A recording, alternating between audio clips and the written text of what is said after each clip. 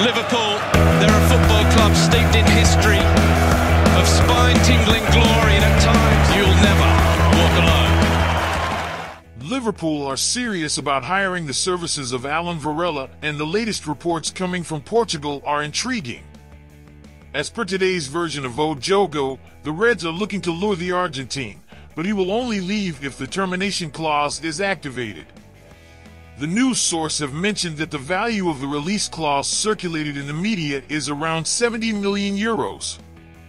However, as per the information collected by O Jogo, the actual fee required to activate the clause is £55 million, 65 million euros.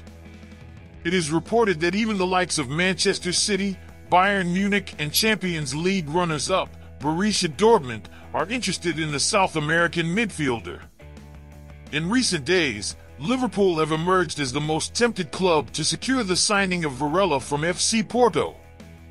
The Merseysiders are pushing to open a route of contact with the Dragons' management in order to hire the services of the 22-year-old, who impressed in his debut campaign in Portugal.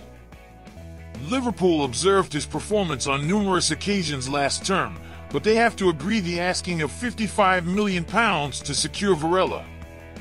The youngster is yet to make a senior appearance for the Argentine national team and has not been selected in the squad for the Copa America. However, the Reds could observe his performance at the Olympics in France.